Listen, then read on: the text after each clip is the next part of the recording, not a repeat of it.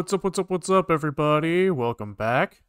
Today, we are looking at making our own floating point implementation backed by regular integers.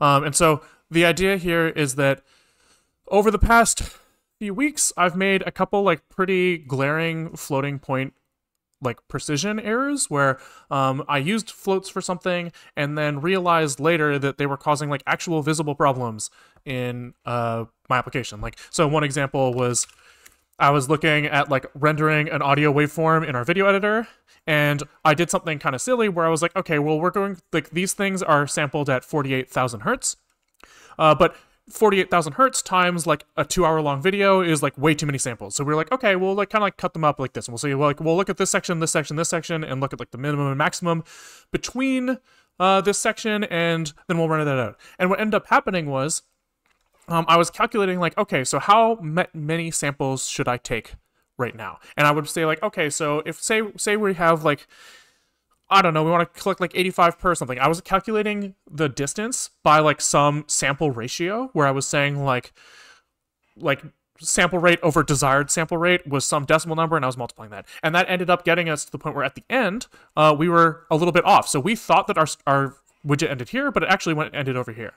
Another one was also related to sampling the same thing, where I was doing the same thing but the inverse, trying to sample smaller sections, and it happened again. And so clearly I don't have a good intuition on the order of magnitude of these floating point errors, right? You always learn to program with these rules in your mind, right?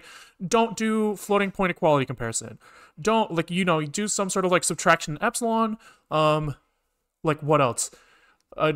Just keep in mind that your things aren't going to have the right number, but they'll be close enough, right? But I clearly don't have a good intuition on what that means. And so the thought is, if we were to make our own floating point numbers, no matter if our implementation is good, whether it's fast, whether it's even correct, just doing the process at all should give us better intuition on how real floating point numbers will work and how they'll perform going on. That's my hope, at least.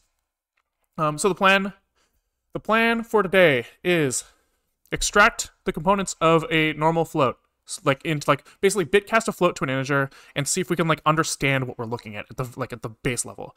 Then once we have that, we can try to implement some sort of addition, multiplication, division. I suspect that these are going to increase in complexity as we go. I think all of these should be pretty easy though if we implement them in terms of integer multiplication. So this is just about learning and not using them. Yeah, exactly. We're not going to use the nobody in the right mind would use these, right? Because your hardware will implement the floating points in the same way, and it will just do it faster, right? So we'll never win, but we'll maybe learn something. And then if we get through all of that, then we can do actual IO, right? Actually use them in some way that's interactable with human. But we'll see how far we get. Okay, that's the plan. So let's just get moving. So let's get some sort of floating point test. And let's look and start with if you Google floating point numbers, you get this ieee754 Wikipedia page, and if you scroll down a little bit, you find this oh, here's the single precision floats that we're all familiar with, and you can see this diagram that's this is what's in the floating point number. What do you mean by decimal string IO? I mean if somebody types in 1.23, how do we convert that into our floating point representation, and how do we serialize our floating point representation to a number on the screen that a human can read? This, 1.5625, what is that? How do we get there? But yeah, we'll see. So here is our floating point representation.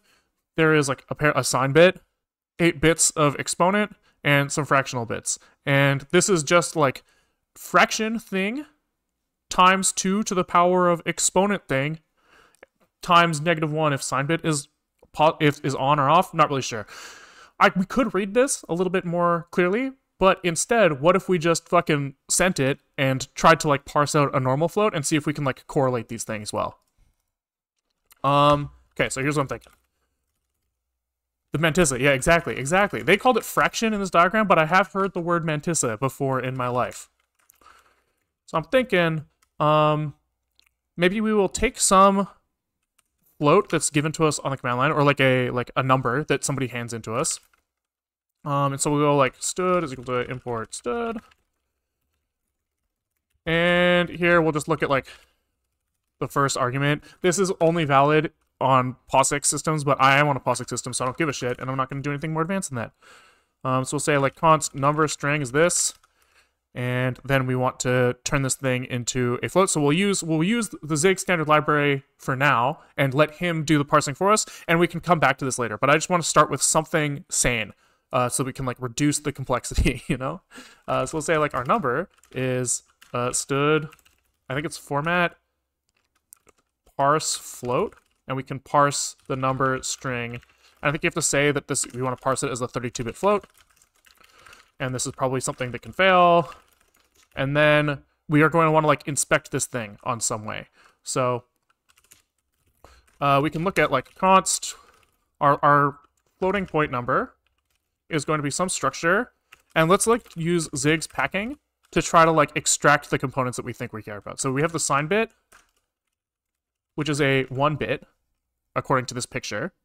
Exponent is 8 bits. And the rest is fractional is 23. So 23 plus 8 plus 1 should be 32? Yeah, that's 32. So this is a mantissa, which is a U23. I think this had 23 bits. Is this supposed to be packed struct, not struct packed? What does packed mean? It just means that these things next to each other will be packed. Okay, so normally you would write like, you might have like a U8, U8, U32, right? And these would show up in your memory as like, if you like first thing, sign, exponent, and then mantissa, mantissa, mantissa, mantissa, right? Each of these guys taking up like 8 bytes per thing, or 8 bits per thing. If you were not to write packed here, but you wrote like U1 here, this sign would still like, for the purposes of memory addressing and stuff, would still take up 8 bits here, even though you only ever use the bottom bit of it.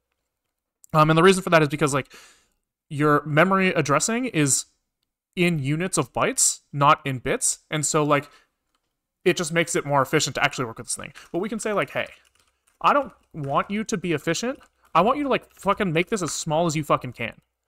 And so what happens here is it'll say like, okay, so this is U1 and this is U8 and this is U23, and I'm going to like pack these as tightly as I can at like a bit level. And when I like access these things and interact with them, I'm going to do the appropriate shifts and shit to make it like come out in the way you want, right? So the other way you could do this is you could say that my float is a U32 or a, yeah, U32.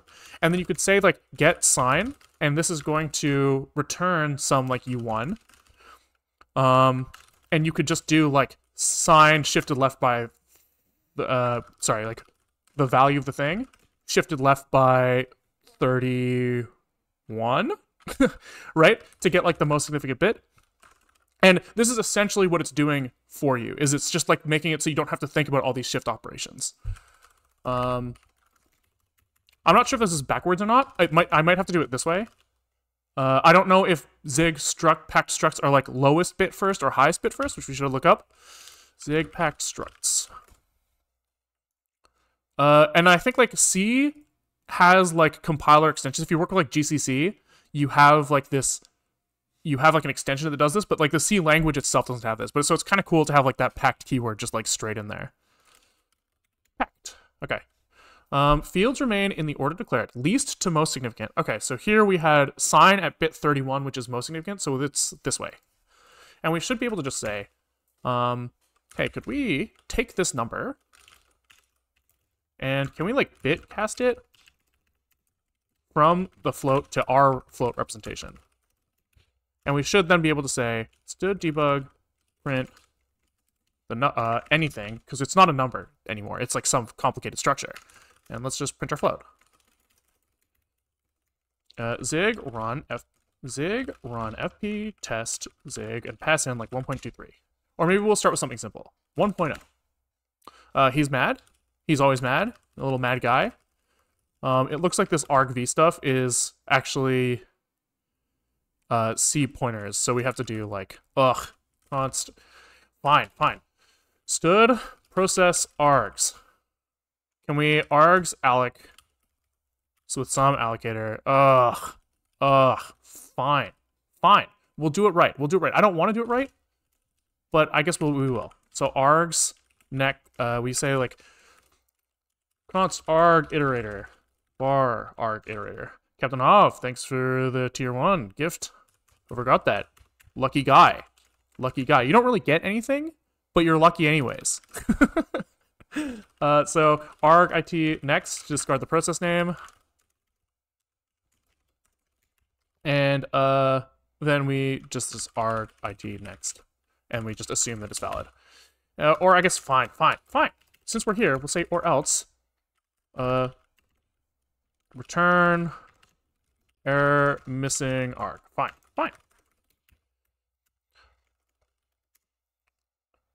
Okay, so here we get something. We get, for 1.0, we get a mantissa of 0, which is kind of odd. Exponent of 127, sine of 0. So there's a couple things that could be going wrong here. One, we could suck, and we could have done the wrong thing. Or, two, this might be like expected and normal behavior. So like, what if we do like 1.1? Mantissa changed, exponent did not. So that's like a sign that we're like on the right track. If we make this negative, we should see the sign flip. So that's also kind of right. Exponent of 127 looks a lot like it's halfway between minimum and maximum, because like probably things smaller than 127 are negative and things that are higher than 127 are positive would be my guess. We could probably do something like 1e10 and see what this looks like. Maybe that's too big of a number. 1e5. Oh no, sorry, we don't want to do it because this is, we should be thinking in base 2, not base 10. So let's take like 16384. Here we should see, okay, mantissa of 0 still, exponent of bigger number than 127. So this looks approximately right. We're seeing something that indicates the sign correctly and that this is like a thing. There's a missing 1 in here, which is kind of odd, but we should probably just do a little bit of reading to figure that out. And it looks like the exponent is just like biased a little bit. Okay, so surely this will tell us though. So surely this will tell us somewhere. Exponent encoding. Single precision binary floating point exponent is encoded using offset binary representation, with 0 being 127. Okay, so that's good. We've already got something. So that explains the 127. So if we go back to showing 1, or maybe let's show 0 and see what that looks like. 0 is 0, 0, 0. So,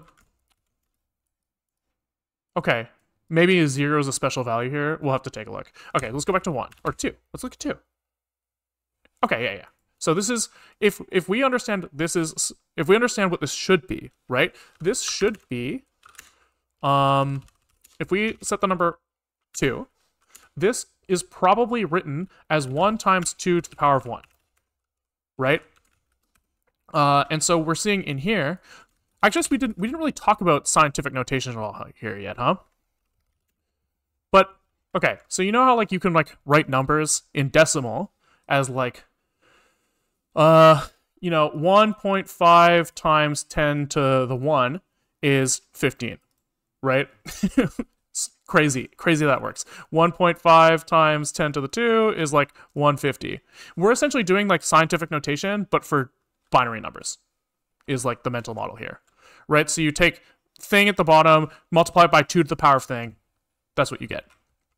It looks like the power of thing is offset by 127, sure. And it looks like there's some sort of weird shit going on with the value of 1. Let's see if anywhere they talk about this. Oh, here. Oh, okay, yeah. Look at this. So, the stored exponents are interpreted specially for 0 and maximum. So 0 is just, this is a subnormal number. Ah, okay. So if your exponent is 0, then you just look at the things as like a decimal number. And if your value is anywhere between 1 and FF, it's interpreted as 1 point the thing.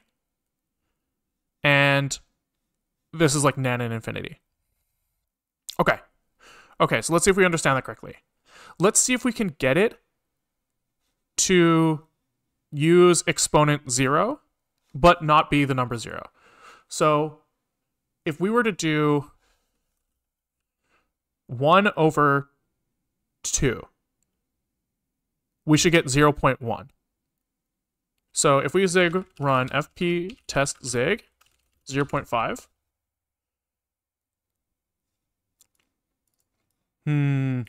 Oh, this is showing as okay, this looks like what it's doing is we have 1 over 2 is equal to 2 to the power of -1 is equal to 1.0 times 2 to the -1.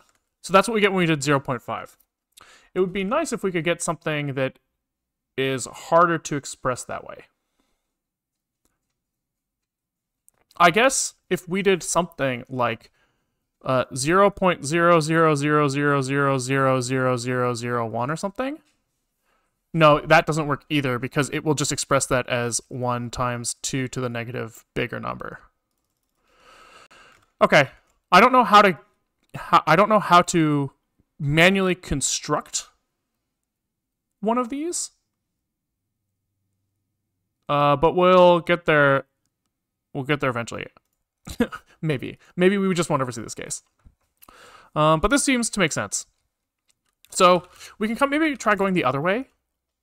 I wonder if everything that we construct manually is going to be the same as, like, is going to be valid from a floating, like an IEEE perspective, or if they really want, like, if the normalization where they want this one dot thing is going to cause problems. But, like, what if we just made a float?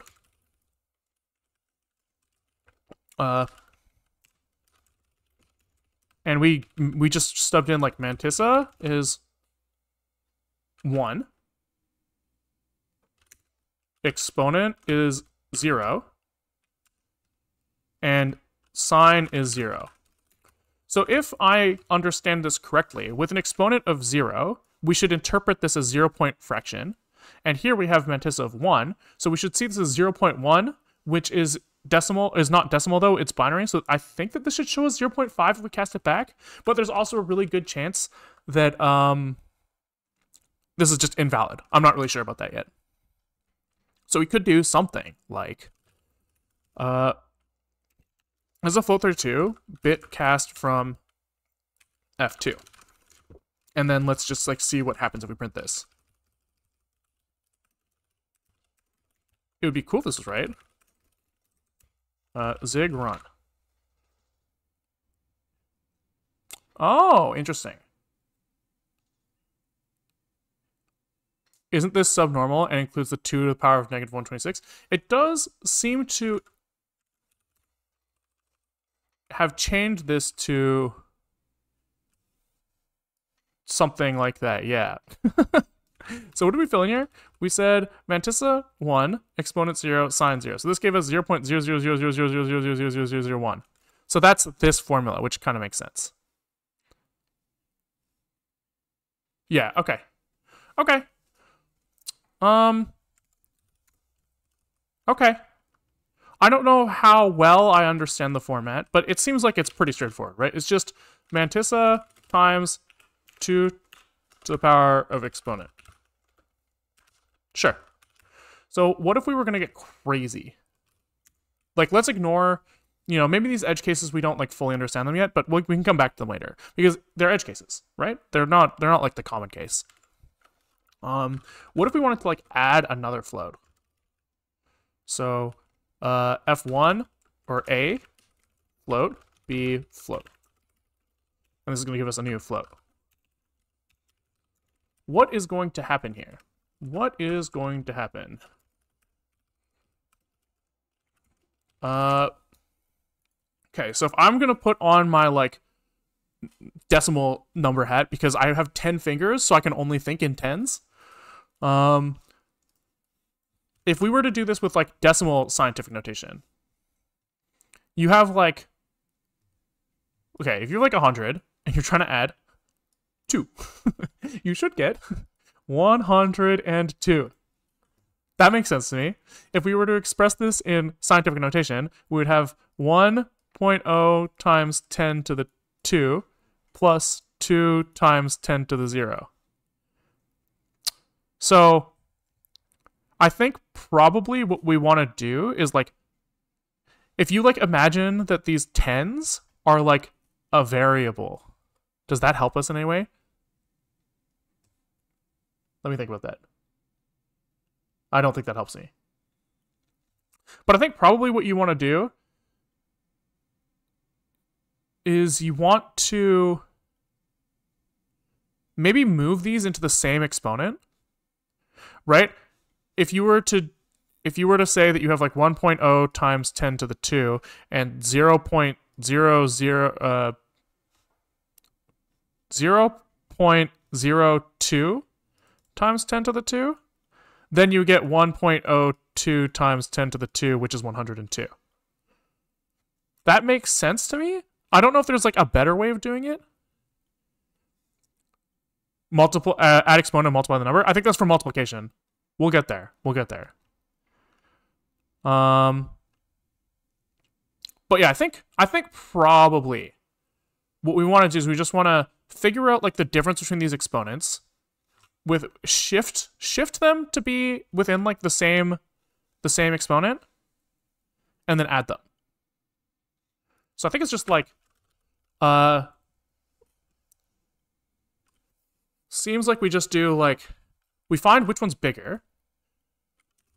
So we'll say like var smaller is equal to A, var bigger is equal to B. Smaller exponent, I guess. And then we swap them if that's wrong. So if A dot exponent is greater than B dot exponent, I guess we should say smaller and look bigger. If this is wrong, then we switch them. So std mem swap smaller x, bigger x. And now we have these things sorted. So we can take the smaller thing and shift it. Which one are we shifting? Which one are we shifting? So we have like 100 and we have 2. But these are both kind of like look like this right now, 1 and 2. And so we want to shift the bigger exponent to the left until it matches up with the smaller one. Or we want to shift the smaller one to the right until it matches up with the bigger one. Ours like, I guess it depends on what happens in here. So probably at like the most significant bit, anything with like trailing zeros is like unimportant, I guess, right?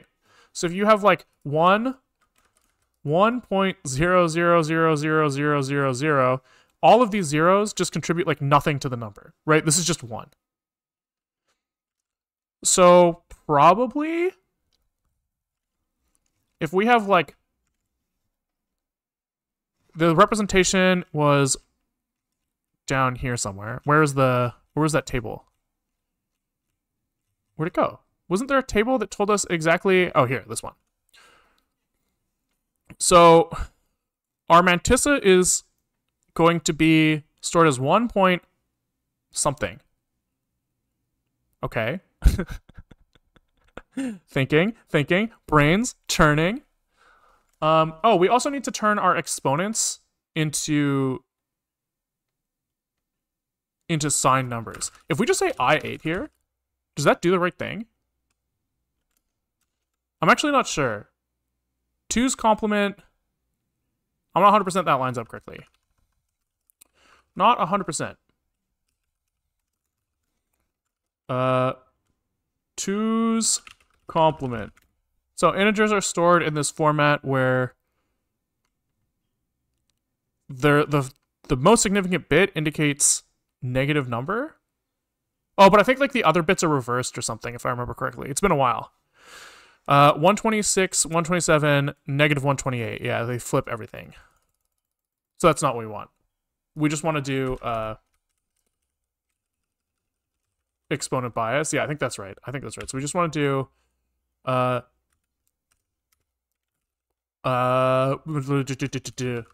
if we just we have to do unbiasing before we compare them, I guess. So here we want to say, like, maybe we'll do this as like an I32. No, these are not I32s. These are like the full things. Full floats. So maybe we'll do like var smaller exp. This doesn't seem right. Smaller exponent, the float with the smaller exponent, its exponent value is going to be like an I8. And he's going to be like a dot exponent minus 127, I guess. But this needs to be like cast to like a I16 or something. I'm not sure. Maybe an I8 would be good enough. Not positive. So I'm just going up one so I don't have to think about it. Okay.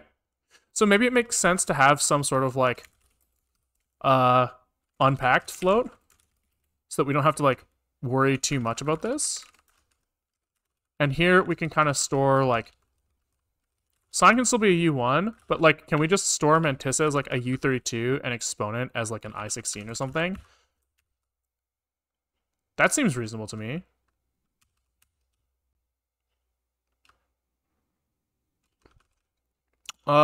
Yeah, okay. Is the first x redundant? If a number has a smaller exponent, is it automatically just smaller? I kind of assumed no. But maybe it is. It depends on the sign, I guess. It's like smaller order of magnitude, but not necessarily smaller overall if you consider big negative numbers small. Which I don't think I would. I think I would consider those large, but just in the other direction. Right? Like, I consider small in my head as something that's, like, close to 0. So it does kind of seem like smaller probably is, like, a fine name for that. Okay. So can we say, like, from float? And here we can take in a float. And we'll return an unpacked float. And here we will do the conversion of, like, f dot const var exponent is an I16. He's equal to f dot exponent. Int cast. Away. Exponent minus equals 127. And then we're chilling. So we have exponent is equal to exponent. Mantissa is equal to mantissa. And sign is equal to sign.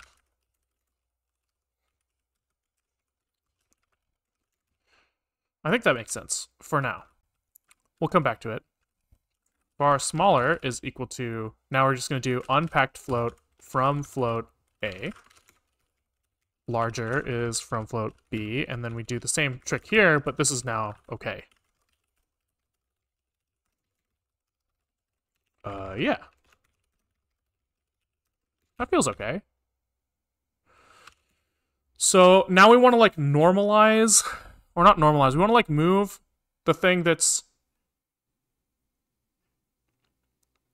smaller into the space of the thing that's larger. Because if we assume, when we look at like this thing, all of the zeros on the right side of this are like completely meaningless. So shifting to the right, we'll lose like the smallest details. But the rest, like, for if there are no small details, it will lose nothing. So I think a right shift here makes sense. So we'll take the smaller mantissa and right shift it. Oh, hold on. Is this right? Yes, because negative exponents are just 1 over the thing. Yeah, okay. So let's do like larger exponent minus smaller exponent. And we will shift by that much. Yeah. So smaller mantissa shifted right by that amount, and then we'll call this smaller mantissa shifted. Okay, okay. Then what? Then we just add them together. So we say smaller mantissa shifted plus larger mantissa.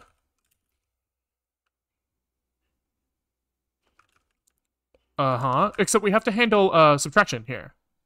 So maybe let's do this. Let's do this. Let's store the mantissa as like an I32 here, and we will apply the sign to it to make things simpler for us downstream.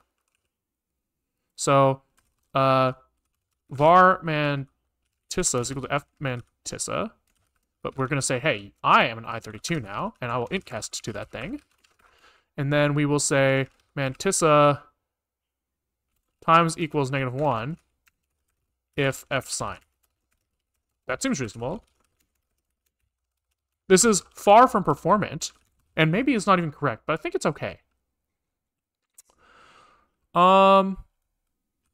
Okay. Sure. So now we can just do this addition, and that will handle... It will handle the, like, negativeness automatically, I think? Maybe? I don't know, like, what happens if you shift an integer? Am I stupid for asking that? Like, if I have, like, fuck. Let's do this. We'll look at, test 2. This is probably a stupid question. But if we have, like, var a is an I32, and it's, like, negative... If it's, like, -4, right? And we see, like, stood debug print a shifted right by 1. Does this go to -2? I hope so, but I'm actually not 100% sure on that.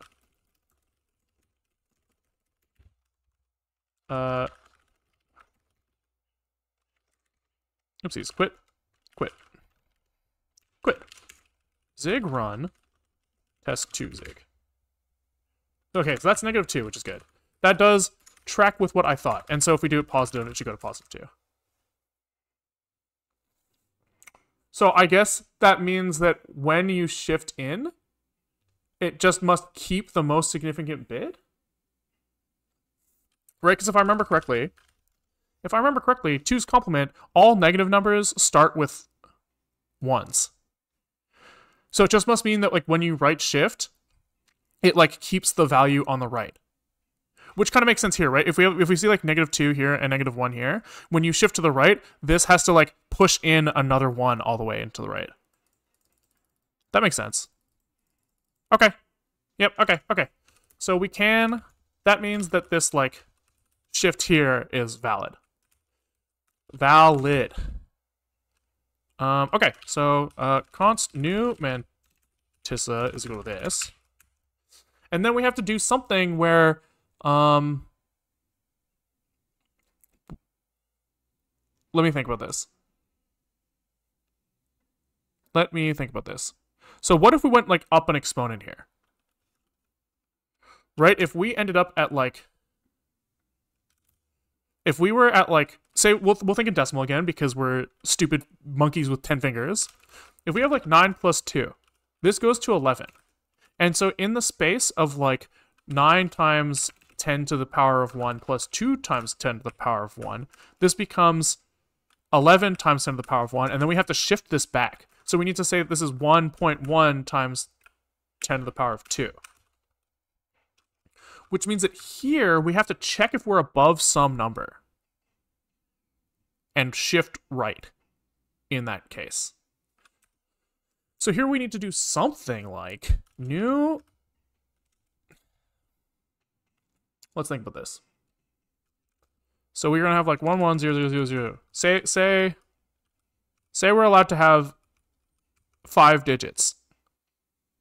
Say we're allowed to have 4 digits. We end up at 5. We need to shift right until the first one in our number is within this mantissa. Oh, fuck. Wait, we forgot to apply something. We forgot to apply this, like, this 1 point. So, the mantissa, if we're going to treat this like just the number, we want to call this, like, extracted How do we want to call this? How do we want to call this? I don't have a good word for this, but like base. Is that what you call this? When you call like scientific notation, what are the numbers called? Like what is m times 10 to the n? But yeah, but like what is the thing on the left called? Do they have a name for it? Coefficient. Yeah, okay. So we'll call this coefficient and exponent. And then here, when we convert the mantissa to the coefficient, we have to apply that one dot. So we say like coefficient plus equals 1 shifted left by the exponent, I think. But the exponent can be negative.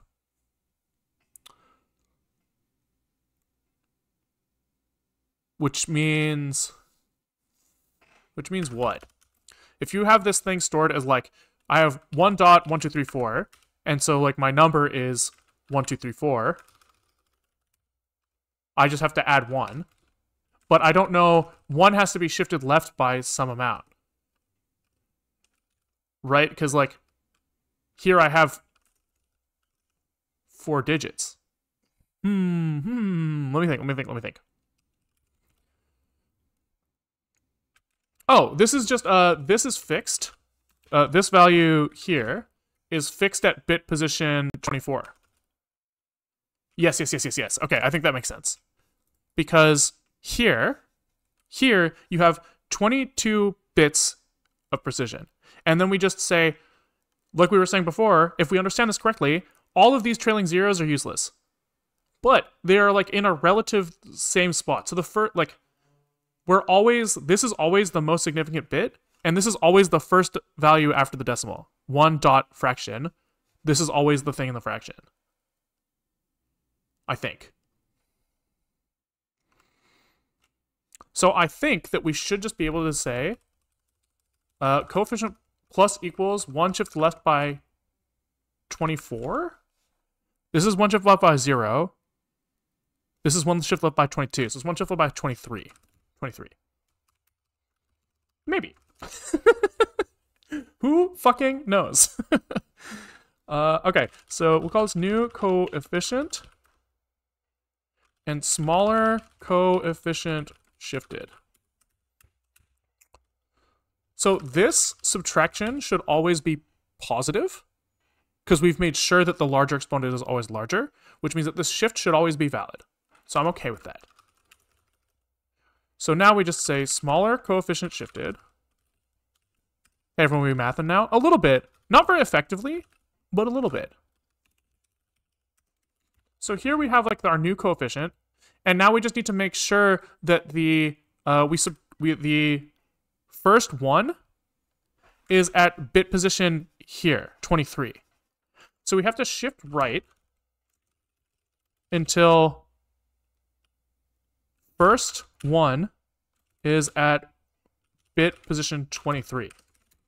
And so someone in chat, when we first started using Zig, just like was like really hammering at this like compiler built-in called count leading zeros, which is actually very helpful in this context. Zig, I think it's here. Count trailing zeros probably with T and leading with L. So counts the number of most significant leading zeros in integer, which means that this should kind of tell us where the first one is, which will help us figure out how much we need to shift by. Maybe. Right? Right? Maybe. So we can say like, okay, so we have this coefficient. We want to like count the leading zeros on new coefficient. Leading O's. And let's think about this. We want desired leading O's is hold on. 1, 2, 3, 4, 5, 6, 7, 8. We'll count them with our fingers because I I always get confused. I don't know if this happens to anybody else, but I'm always worried when I do subtraction to find something that I'm off by 1. I don't know if it's just like a stupidity that I like learned as a child and never unlearned, but I can never remember if subtraction is like inclusive difference or exclusive difference. I just never know, so I just end up counting. And then like if the number's too big, I pretend it's a smaller number and count the smaller number and then extrapolate that to the bigger number. Every fucking time, man. Every fucking time. But in this case, I'm like, well, the number's small enough that I'm literally just gonna count it because like stupid brain can't keep up. Okay. So if the number of leading zeros that we have is greater than the desired leading zeros, then we have to shift right.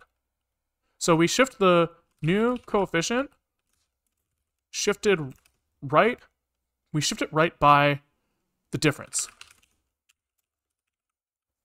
On top of that, you have to bother with index by 1 or 0. Yeah, when you talk about programming, for sure. For sure. Okay, I think that makes sense. And else if leading... I guess we can do else. We shift left. By the other way. Is that right? So if we have... No, this is backwards. If we have too few leading zeros, we have to shift right. And if we have too many, we have to shift left. Extra space after else. You are commenting the things that were very important. The most important thing is the white space, for sure. Thank you. Okay. Now, when we do this, we also have to adjust the exponent. Can't help it. Yeah, that's fair. Can we have 2 little leading zeros? I thought so if there's like a subtraction or something. But maybe you're right that that's not possible. No, it is. Because if you have like 1.00001 and then 1.0000005, this can end up at like too many leading zeros. And yeah, I'm pretty sure. If you're like subtracting these things, right? So I think that works out. Extra new lines everywhere, just minify it now. This guy's onto something, for sure. Okay, so we also have to adjust the exponent here. So we'll say var new exponent is equal to the larger exponent, right? That's the one we're using, I think. And then here we'll just say new exponent minus equals that difference. So we'll call this like exponent diff. I want to write exp-diff, but then when I saw expo-diff, it made me feel like Australian because they say, they always just say things with O's at the end, and I thought that was kind of fun. So I kind of almost want to leave it in there. You know, what's the expo of this guy? You know, it just sounds so cool when they say it. Okay, expo-diff and minus equals expo-diff. And we do the same thing here, but the other way. And this is shifted right by expo diff. Throw some mates in there too. Yeah. What's the expo diff mate? And then new exponent plus equals expo diff. Okay. Yep. And I guess probably this new coefficient also has to be variable. And so now we have, we should have a new scientific notation with 2s, not 10s, number that we can work with, and we can just truncate it to turn the coefficient into the mantissa, and the exponent, we just have to apply that 127 offset. And the sign, we have to extract from the coefficient. Okay. So const new sign is equal to new coefficient is less than 0.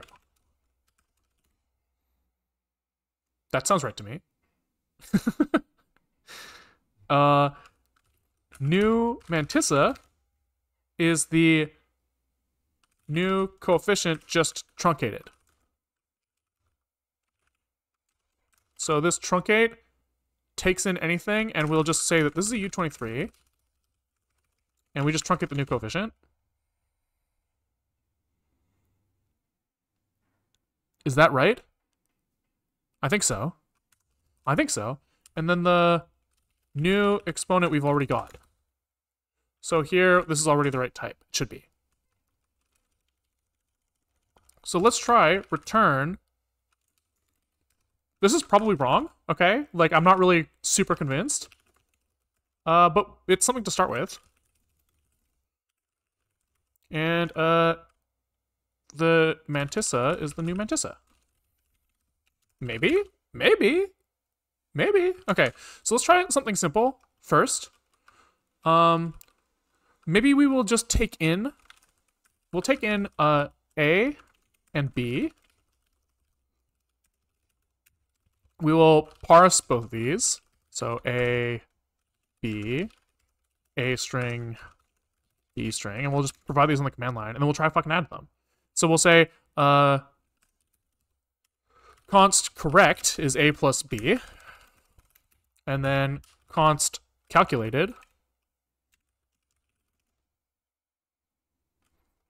This feels like something I would cry if it doesn't work, and I have no idea how to debug math like this other than just doing it again. I think we just have to step through line by line when it doesn't work and just, like, think really hard about it. Just like with math on paper. Okay, so we'll say const A custom is equal to, is a float, is equal to a bit cast of A. And we'll say B custom is the same with B. And then we'll say const calculated is A custom dot add B custom, and we'll say calculated f32 is a float 32 that we bitcast back, and then we can print these things. We can say we have correct is this number, and calculated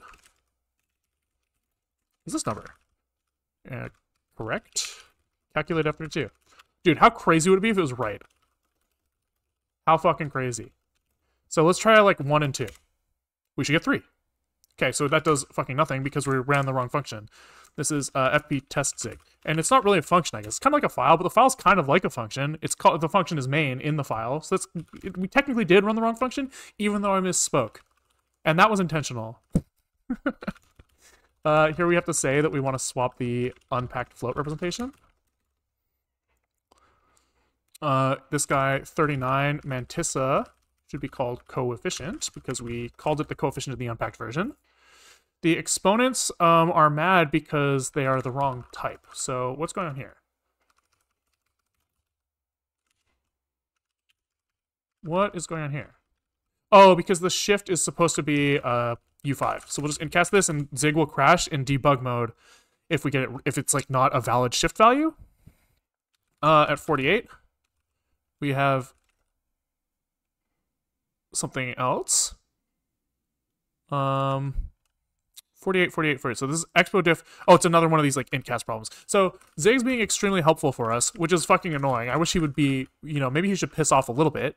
But he's saying like, hey, you're trying to shift this thing by like a potentially a value that like doesn't fucking work, right? If you have like a 5-bit number, you shouldn't be able to shift more than 4 bytes. And so he's saying like, bro, what the fuck are you talking about? And so that's, yeah, that's why we have to type these incasts everywhere. He doesn't like that this F sign is, we're treating it like it's a Boolean, but it's a U1, so we'll say equals 1.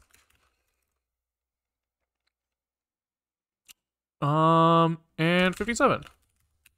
New mantissa is a truncated version of the new coefficient. What the unexpected expected unsigned integer type found I32, but I incast. Oh, do I have to truncate? Okay, I see. So truncate's saying, like, given an integer of 16 bits, I want to... No, this is supposed to... I'm confused. Maybe we have to flip the sign first? So where's, like, the truncate thing in here? I thought it did what I thought it did. It's crazy thought. I thought it did what I thought. I guess maybe it needs the same signedness. I guess here they're doing a U16 to a U8 truncation, and we're trying to do an I16 to a U8 truncation,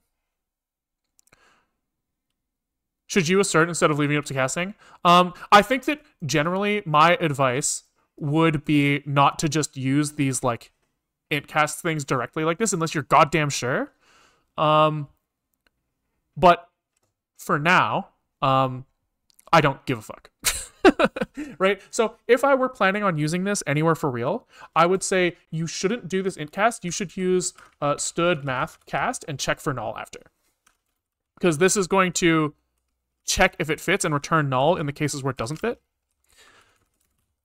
But because I am only using this like really right now, I don't give a shit. Do you really want to truncate? Two's complement could be naughty there. I think that I should it should be positive at this point. So I think I don't want to truncate. I think I want to first I want to absolute value it, then truncate it. So I think we like because we've already extracted the sign value here. So we want to do like new coefficient unsigned is a U32 is a bit cast of the new coefficient, but with the top bit discarded? No, we just want to, maybe we bit cast it and then abs it. Abs it, then bit cast it. So maybe like this. You seem to know your internals very well. Well, it's only because we're doing stuff like this. Right? Clearly we don't know them that well because we can't fucking use floats without fucking up. So we've got a lot of work to do. But we'll get there eventually. New exponent, expected type U8 found I16. Right, so const new exponent biased is going to be the new exponent plus 127, right? Because we have a 127 bias. But then, like, what do we do if it's out of range? For now, I'm just going to assert that a new exponent is greater than negative, is greater than 0, greater than or equal to 0. Greater than 0? I think greater than 0. And new, and no ampersands in this language, only ands. And the new exponent is less than U8 max. Right? I think that's right. And then we can just cast the new exponent biased. Maybe. Oh shit, are we home rolling ieee754? Hell yeah, baby. Hell yeah. Okay, new sign, expected U1, found bool, so new sign has to be this int cast. Remember when that band was really big, like 15 years ago? And then they put an album that nobody ever wanted to listen to on everybody's iPods, and everybody got really mad? That was kind of funny back in the day. Anyways, every time I typo that, I'm gonna think about it. You too? Yeah, exactly. I missed the stream start. Why are we doing this? Because I fucked up some floating point imprecision stuff, and I want a good feel for exactly what's going on under the hood. Because, like, I didn't really say this earlier, but somebody recently, or not that recently, like, at one point in my career, somebody said to me, understand the data. Right? Like, that's, like, the most important thing in any programming that you're doing is, like, understand the data. And if you understand the data, everything else should flow pretty naturally, and I found that to be, like, pretty true. Like, since I've been, like, looking for it since I heard that. And, like, this is just an example of someone where I don't understand the data very well, right? Like, I understand that floats have some form of imprecision, but I don't really get it. And so here, like, if we go through and we do the operations, we'll understand exactly what's going on, and, like, maybe we'll be able to infer better in the future. You know? Can I not do an int cast from a bool? Int from bool. Here we go. Much better. It's weird not hearing it 1.5x. Yeah, when I listen back to these things, I listen to it back at 2x, and if I ever turn it down, I'm just like, holy shit, I can't, like, It's just I've only ever listened to myself at 2x, so hearing myself at 1x is like, ooh, who's that? I don't like him. 19. So he doesn't like here that I called it mantissa. So let's call it coefficient.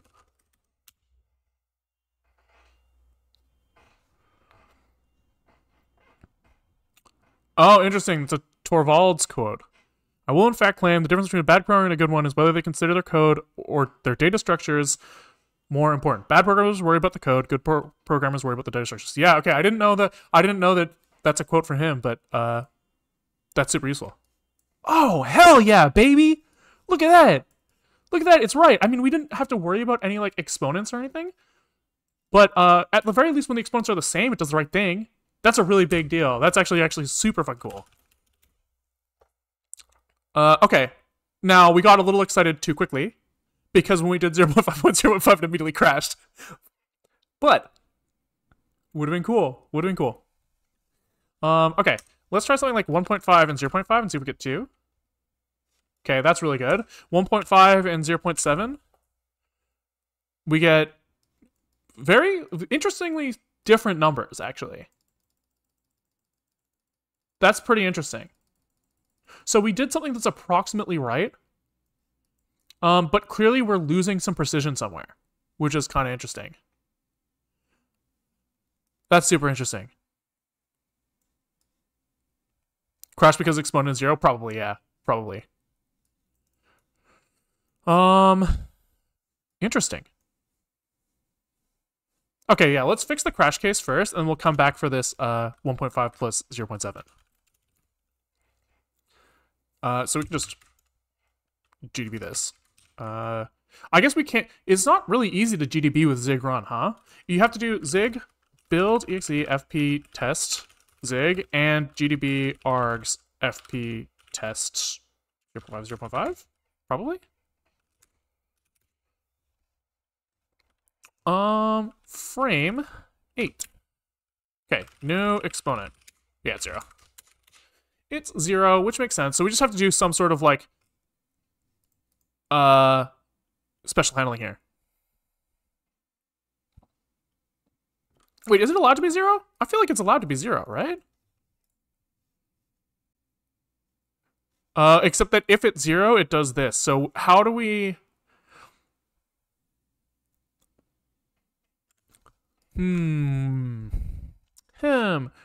So we just, if it's 0, we just have to decrease the exponent by 1 so that it's -1.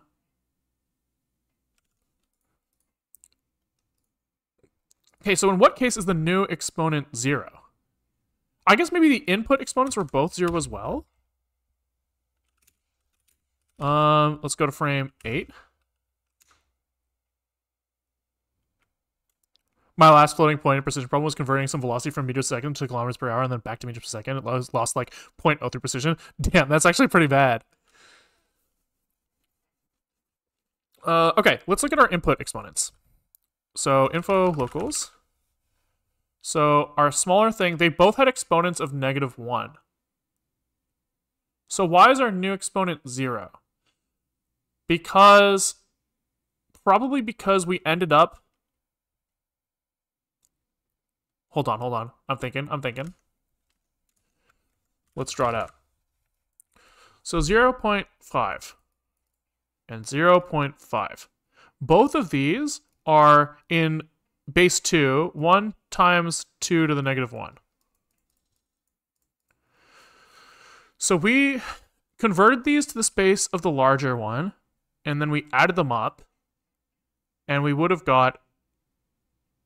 so we would have got 1 times 2 to the 0. Yes. Because this went up in exponents. This became 10 times 2 to the -1, which goes to 1 times 2 to the 0, which is 1. That's like correct mathematically. But then why then? Like, how am I supposed to represent 1 in this scheme then? I'm supposed to represent it as 0. Yeah. Because we have to truncate, we have to pull off that first one. Oh, we forgot to... Oh, yeah, we did truncate it. And so here we just need to say, if new exponent is equal to 0, we just make it 1. New exponent equals 1. Because here we would have had 1 dot... No. That doesn't feel right. That doesn't feel right. I think we need to do if new exponent is equal to 0, we need to make it so that the new exponent should be 1.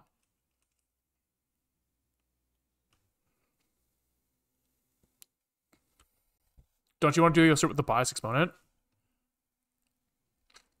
I don't think so. Maybe. Yes. Yes, I do. You're right. You're right. But I do... Yeah, I think you're right. I think you're right. I think you're right. I think you are right. Now, in our case, it just happened that it still is 0, so we still have to handle that. And how do we want to do that?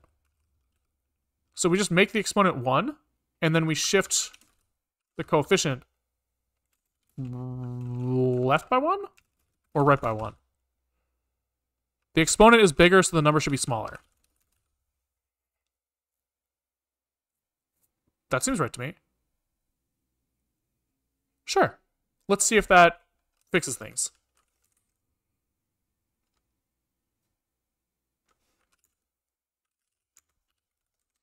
Okay. So we clearly fucked up because we're getting 3. And then do we fuck up like everything else as well? 1 plus 1? 2. Okay. 1 plus 2. 3. 0.5, 0.5. Calculated 3. Okay, so we fucked up something there, but that's okay.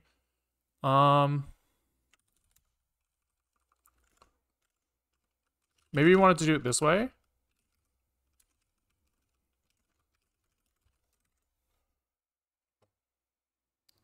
Still wrong. I'm missing something obvious here. Missing something obvious here. Maybe we should use our brains. Maybe. So it's 0 when we are in the subnormals, though. Is that true? Maybe it is. Maybe it is.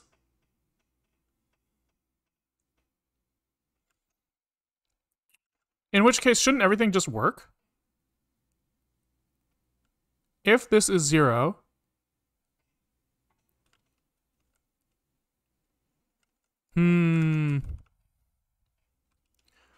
there's something about, like, the biased exponent, maybe... Oh, when the exponent is... We just don't unbias it in that case? I feel like I'm missing something obvious here. But I can't quite place it. I can't quite place it. Because, like, in the case of 0.5 plus 0.5, we should end up with 0 mantissa to the power of 1. That's what we should end up with. So maybe we should just breakpoint here. Breakpoint here, run it, and just figure out what we need to do to make that the case. So our new exponent is 0. New coefficient is that. Maybe we print it in binary. I can't do that. Size letters are meaningless in print command? Okay, that's weird. I thought you could do binary print, but that's annoying. Can you not GDB print binary? /t. Of course. Of course it's /t. Why wouldn't it be whatever the fuck? Why wouldn't it be B for Boolean? 1, 2, 3, 4. Fuck. 4, 8, 12, 16. Wait. 4, 8, 12, 16, 20. So this is at bit position 23, we have the 1. Which is the 24th bit. We truncate the 24th bit and we get all zeros afterwards. So when we get here, this should be 0? Fuck. Oh, because it's still U32. New Mantissa should be 0. Okay, wait, that makes sense. That makes sense so far. So we are seeing a thing that's like 1 times 10 to the 0, and we just have to fix that 0 case.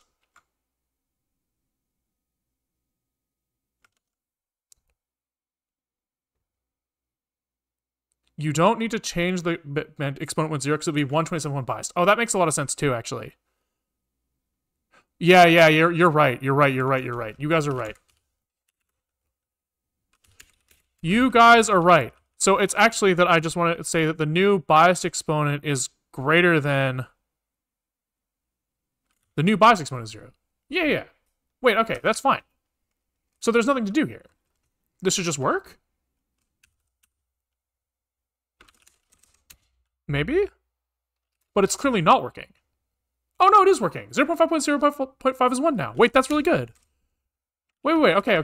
So it was just we were just asserting the wrong thing. So 0.1 plus 0.4 should be 0.5. Yeah, calculated 0.5. 0.8 plus 0.2.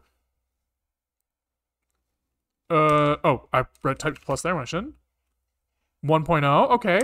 And then let's try, what was that one that wasn't working correctly? 1 and 2 or something? 1.1 and 1.5. I can't remember. Can we try something bigger? Like 1 times 10 to the 10 plus 1 times 10 to the 9? That's very close. Not quite perfect, but close. Have you tried the classic 0.1, 0.2? We're close. Interestingly,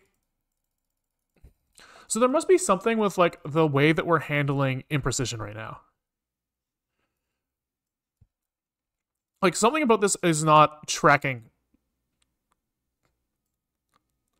Like same with this other test where we did 1E9 plus 1E10.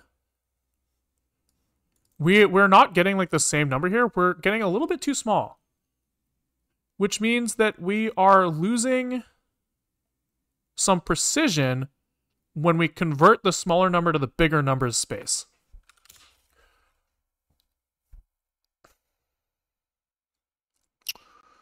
When we convert the smaller number to the bigger number space, we must be losing something. So that's here.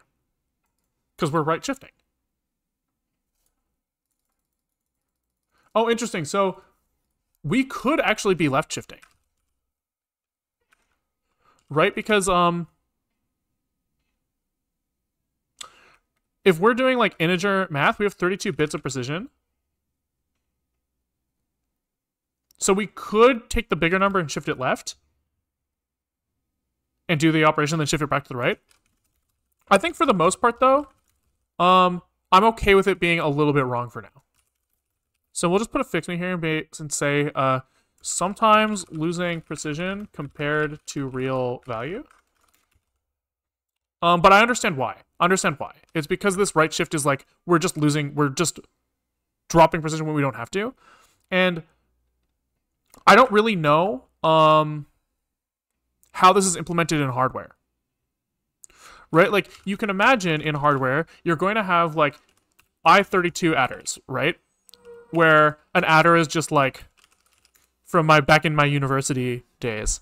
You have like 2 bits go into like an XOR gate. Right? I think this is how you draw an XOR. I can't remember. I think it's with a little curve back. No, this is an AND gate. How do you draw an XOR gate? Oh yeah, it is like this. What's an AND gate look like then? Oh, the AND gate's flat. Right. So you have like 1 and 0 comes out as 1. Oh my god. 1 and 0 comes out as 1.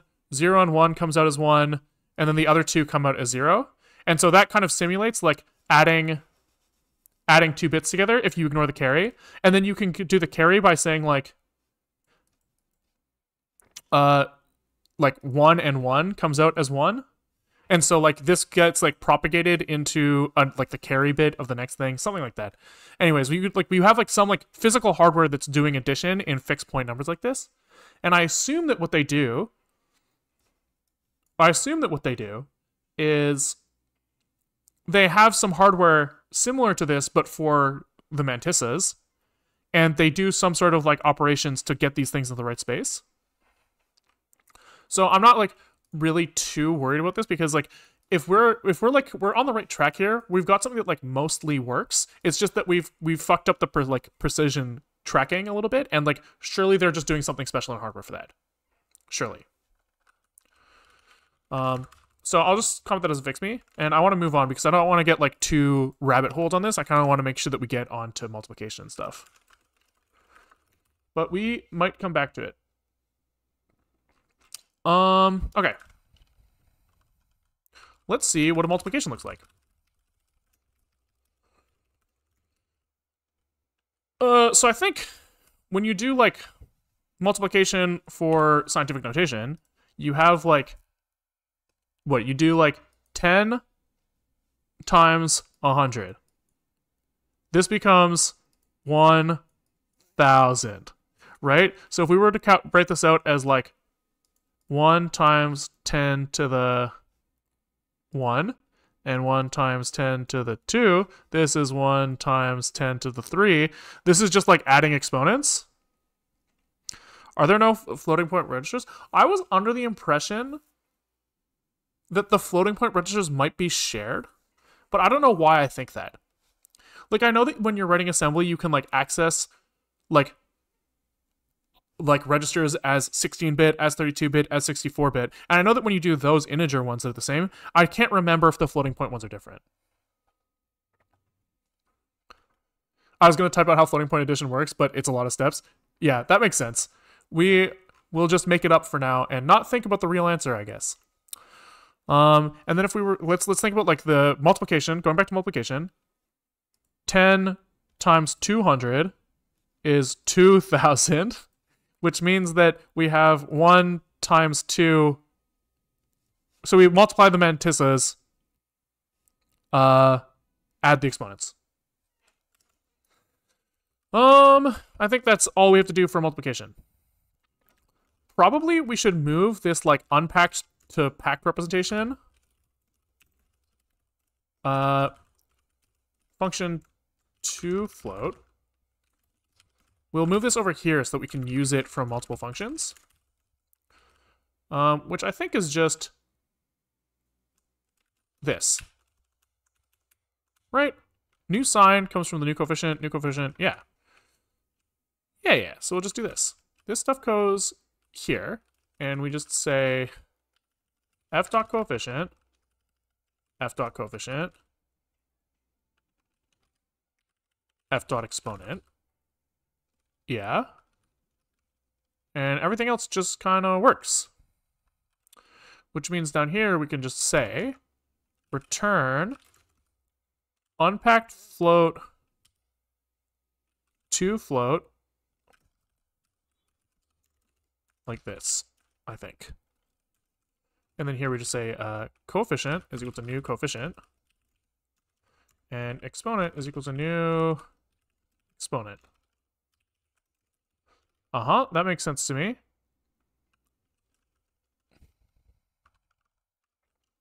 It doesn't like this for some reason, though. Const ret is equal to this. Return ret to float, maybe? Okay. And then do we want to do like this stuff before as well? The leading zero, the zero padding, I think also makes sense to go in there, actually. Yeah, so we'll just do this.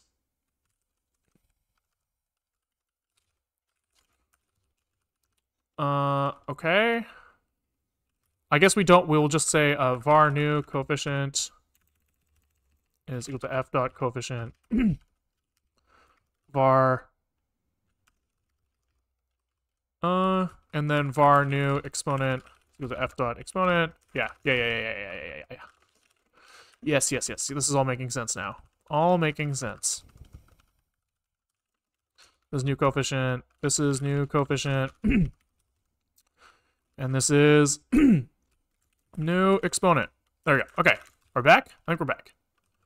So now we can kind of work in this like unpacked float space and not worry about like normalization and stuff, and then just dump it back at the end, which means that here we can say, hey, we have, oh no, it's Rust. Nope, not Rust. Nice try though. It's Zig actually.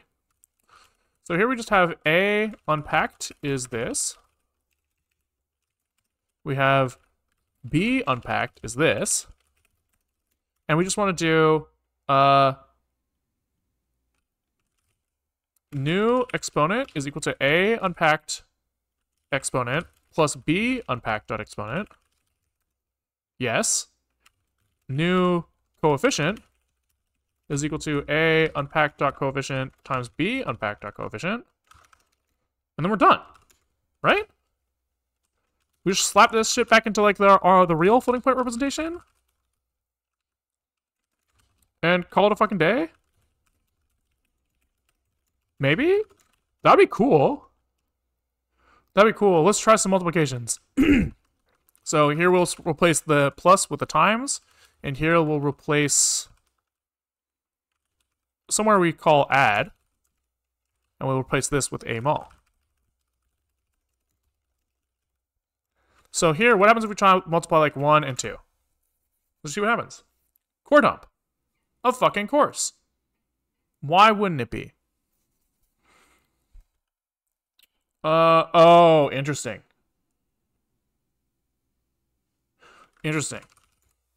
So because of the fact that this is stored as like most significant bit is the thing right after the decimal, right? So we have like 1, 0, 0, 0, 0, 0, 0. Pretty much all of our numbers are guaranteed to be like fucking massive. So it's almost like we want to shift right by some amount to kind of like get the zeros out of the way. And then if we get those, like, once we do that, then we can do the multiplication. But what if we like, are we like guaranteed to overflow? I mean, maybe we're not guaranteed to overflow if we just change these to ieee754s. Right? Maybe.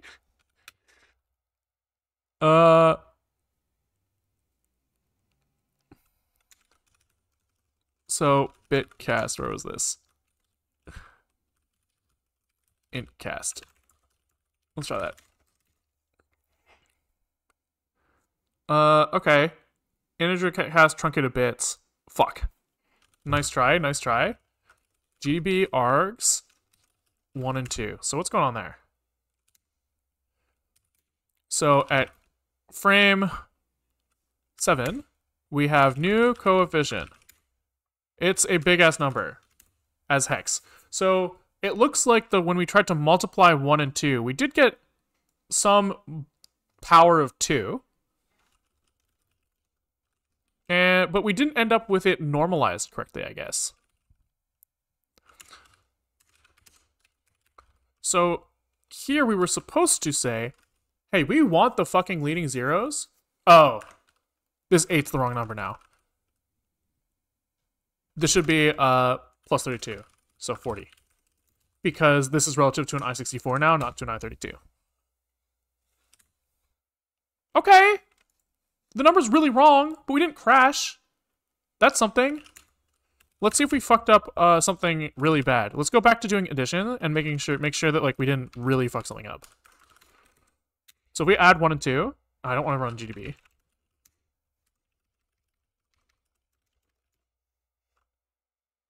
We do get 3 still, 2 and 4. We get 6 hopefully. Okay, so addition's still working. Our multiplication is just fucked, which is fine because we didn't really expect it to work yet. So let's double check this. We add the exponents, multiply the coefficients. What am I missing here?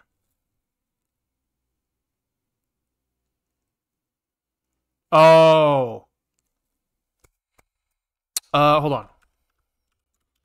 So we have like, we'll think about it in base 10 again because we have 10 fingers and we're stupid monkeys. So if I have like 100 and 100, and I multiply these together, I get 1 with 4 zeros, right?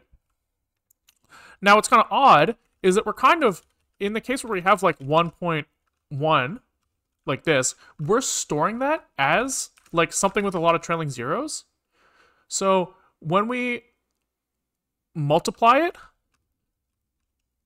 we're kind of like doubling up on like the number of zeros that we have on the right, which kind of indicates that we want to, I don't know what we want to do to avoid that. Like a right shift somewhere, clearly, right? But I don't know where. I don't know where. So we're taking like I32 and I32 and multiplying them together, where we have 24-bit numbers approximately.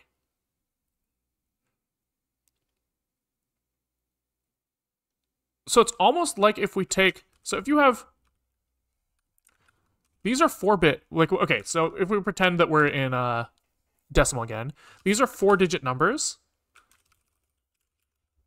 coming out to 7 digits. And if we want it, we want this to still be 4 digits at the end. Right? If we have, no, is that what we want? Let me think about this. Let me think about this. Thinking.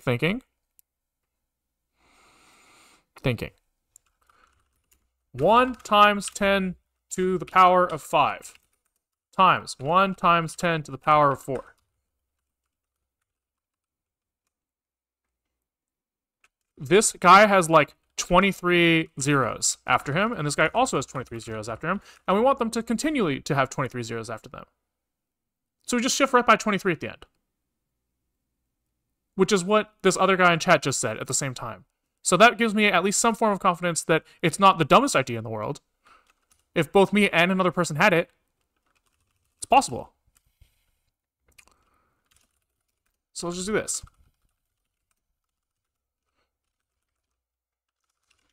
Let's just do this. Stealing a chat? No, I'm not stealing an idea from chat. I came to that conclusion by myself. You saw me work it through it. I'm not stealing. You can't say I'm stealing. Look, you saw me write it out. You saw me write it out. No.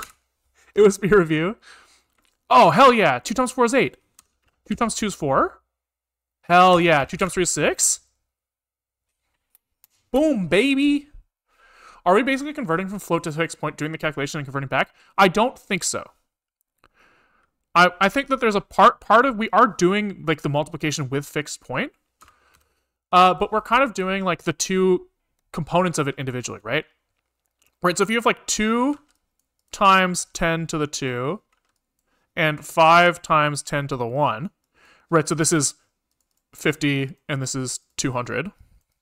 When you multiply these together, you multiply the left side and add the right side. So we're effectively doing the same thing, right? We're multiplying this component together with just like normal fixed point arithmetic.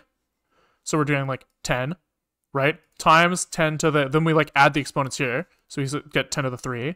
And then we like normalize this to like 1 times 10 to the 4, essentially, but with 2s instead of 10s. But it looks like that's working. Looks like that's working. Which is pretty interesting. Pretty interesting. Okay. What time is it? We're an hour 25 into stream. Down to 0 times infinity. Okay, well, we're so far from that, guys. We're so far from that. I kind of wanted to look at, can we try to, like, use new intuition to break addition, multiplication of normal floats? Right, like, we now have like an idea of how we've implemented addition. We know that it's a little bit less precise than the normal floating point addition, but I think that there's something here that we can like infer from this representation, right? I bet if we look at where is the fucking graph? Here. No. Did we lose it? Binary 32. So if we look at this and we say, we know that these things are stored this way, it's almost like you can't add things that are 23 powers of 2 apart from each other. Right? Because if you have like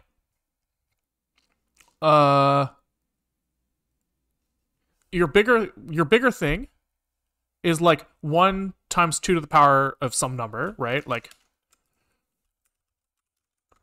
1 times 2 to the power of 5. Or let's make it simple. 1 times 2 to the power of 23. That's represented as 1 or 24 maybe? 24. That's represented as like 24 zeros in the fractional bit position.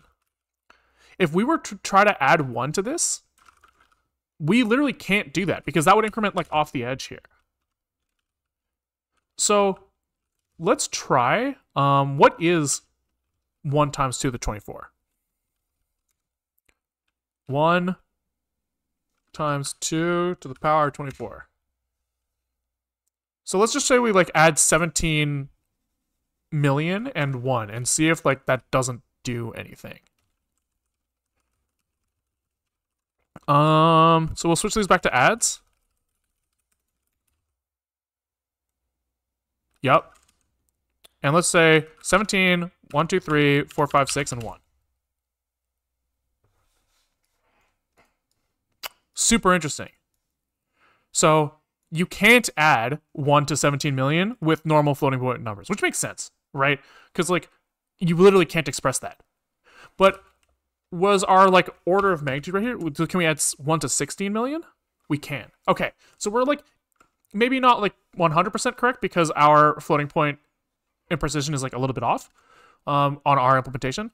But like at the very least, we have like an inkling now about when floating point addition will fall over, and it's when the things cannot be expressed within 2 to the 23 of each other. Now, there's probably some cases where it can be expressed a little bit poorly. That makes sense too. Yes. So if we were to try to add, I wonder if we can like force a shitty case. I guess we can say that, say we have the number 1.5 here instead of 1. We have to do, oh wait, 1.5 is a power to 1. Yeah, interesting. So even at 16 million, that doesn't work. At like 10 million, does that work? He adds 1, but not 1.1. At what point do we see that 1.1 kick in? When we... That's 100,000? No, 1, 2, 3, 4, 5, 6. So at 1 million, we can add 1.1. What is the representation of 1.1? Am I just being like, is this a stupid number? We'll just print A and B. And we can look at like their actual fields.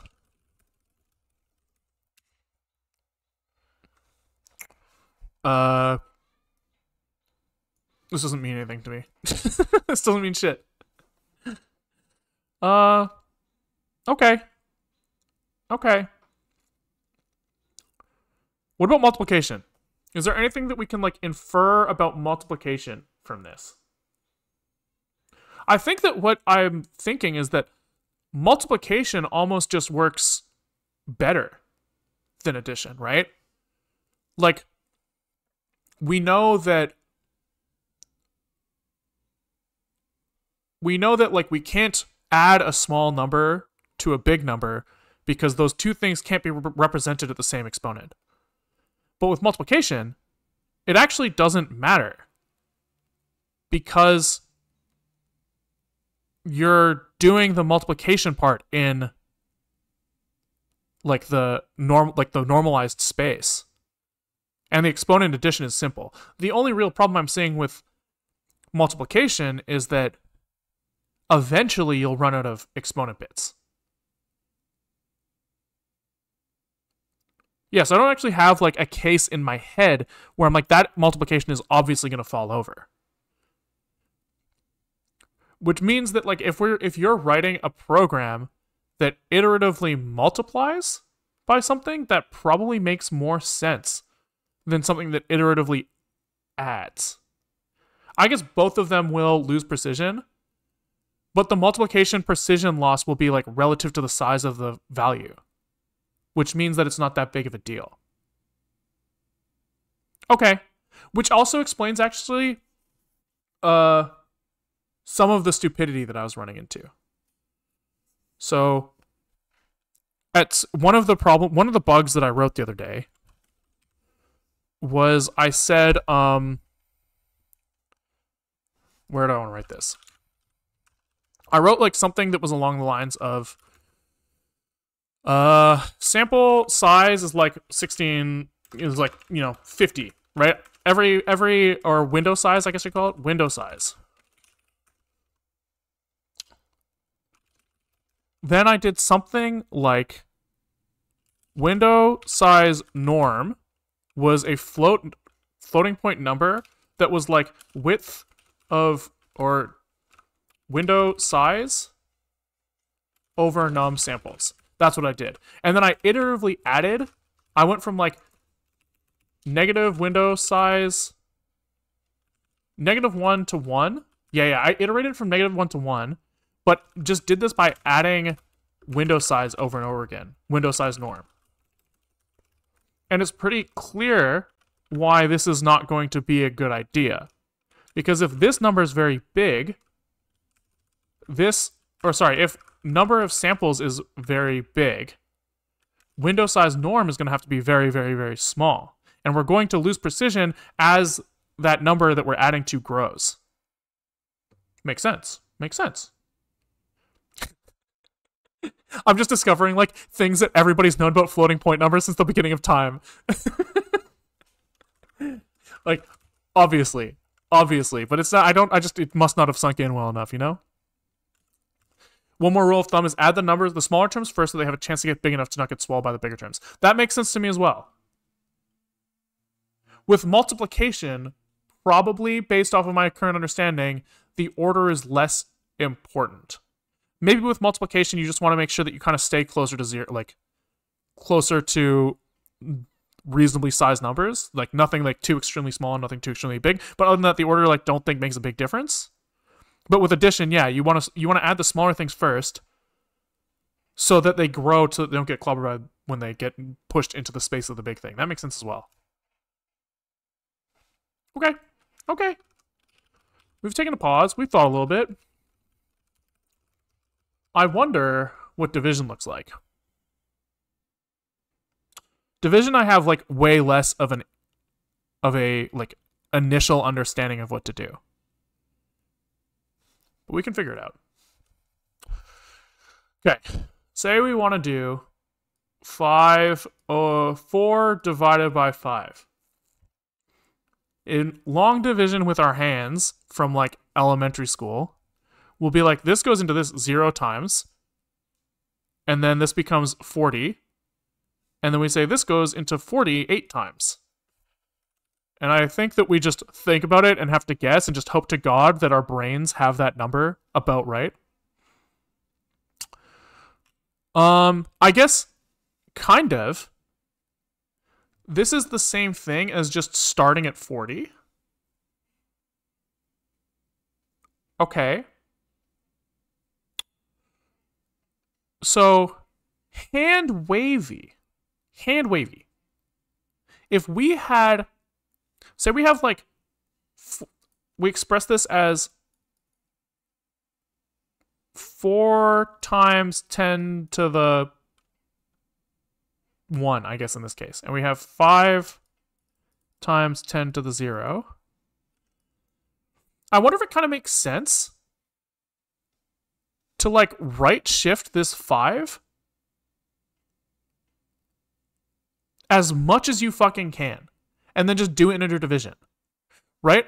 Say you had like just something like massive, 40,000 or like whatever the fuck this is, and then you're trying to divide that by 5. You can kind of like figure out probably what the exponent difference to create this is, and then you'll have like some sort of small remainder. That seems reasonable if you're dividing like big number, small number, like imprecise number that you're dividing by. But what if you have like, what about the case where you have like two numbers with lots of precision? Like 1, 2, 3, 4 divided by 1, 2, 3, 3. This you want like something that's like almost 1. So this would still work if you could do something like 1, 2, 3, 4, 0, 0, 0, 0, 0, 0, 0, 0 divided by 1, 2, 3, 3. That would like still kind of work. Even with like integer truncation and stuff, you'd get something that's like kind of okay. Would it make sense to try to invert the number and multiply? Ooh, that's interesting. Does that just work? That's a good idea. Like, all you have to do is just invert the exponent. And we've already implemented everything else related to that. Is it really that simple? It seems like it might be.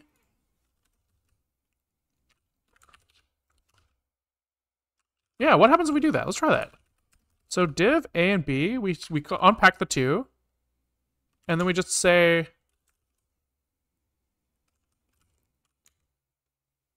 b exponent. I don't know, but I'm just wondering. I mean, it seems like it should work. If our multiplication works, then that should work. I don't see any reason why it wouldn't. So we can do b exponent times equals -1. And then maybe we'll say, like, function mul impl takes in unpacked floats.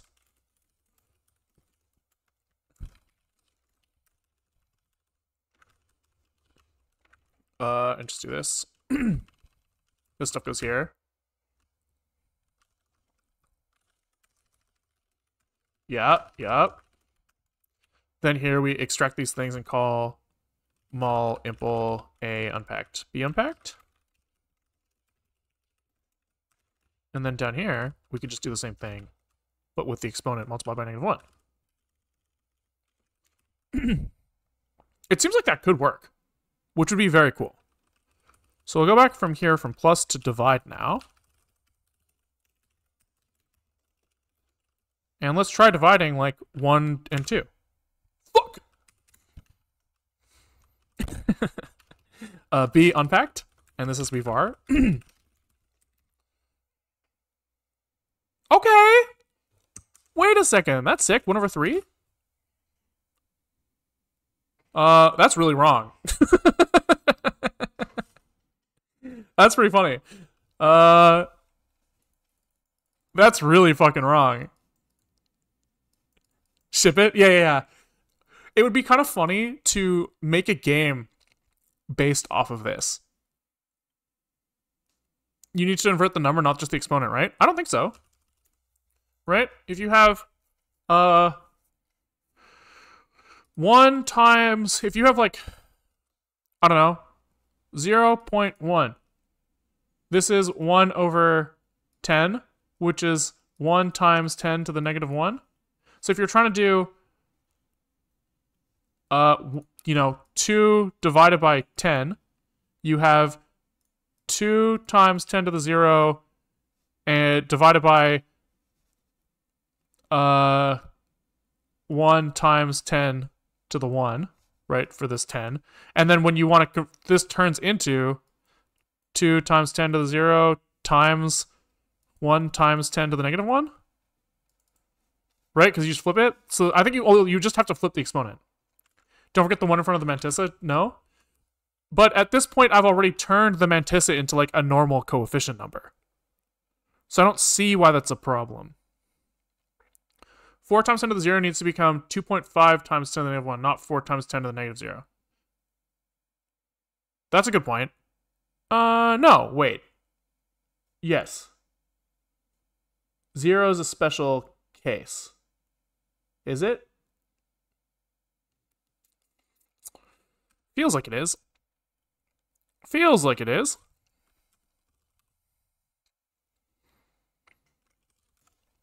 To invert 4, you want 0.25. So if I have like 4 times 10 to the 0,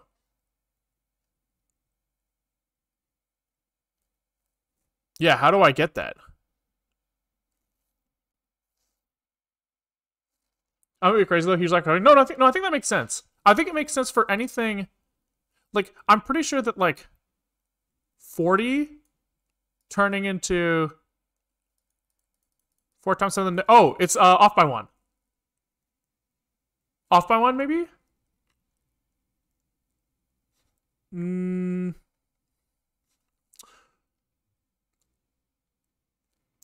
over 4 times 10 to the 2. No, I think it's 0 just must be special cased. 4 times 10 to the 0 is equal to 4.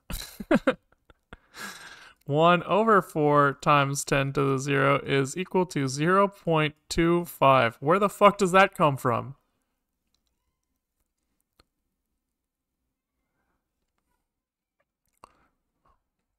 One over 40 is still 0.025, but I think that kind of like just naturally works itself out.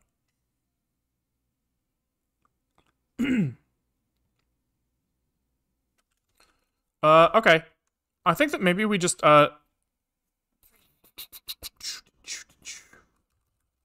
No, I don't have a good answer for flipping the 0 exponent case.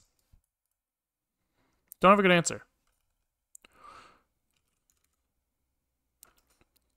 Okay, let's think about this a little bit. 1 over 4 in decimal goes to 0.25. Why is that? Because 4 goes into 10 2.5 times. That's where this like 2.5 comes from. Right, so we're kind of like converting this 1 over 4. We're trying to like get this to become x over 10. And so you do some sort of like multiplication there.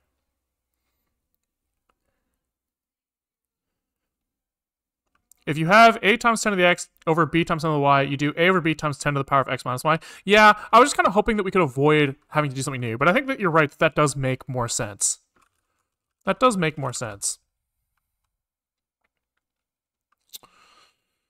Fine, we'll do it right.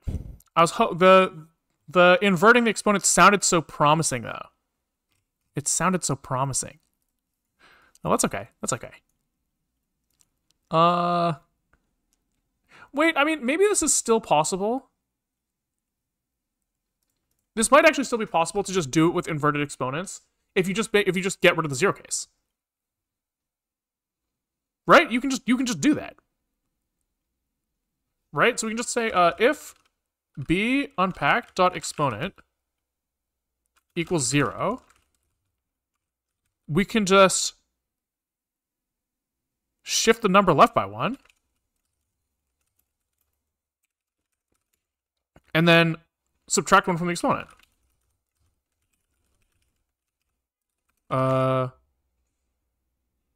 Right, so that means that if we have like 10, this becomes 100, and 10 to the times 10 to the power of 1 is the same as 100 times, okay, 10 times 10 to the power of 0, which is 10, is the same as 100 times 10 to the power of negative 1.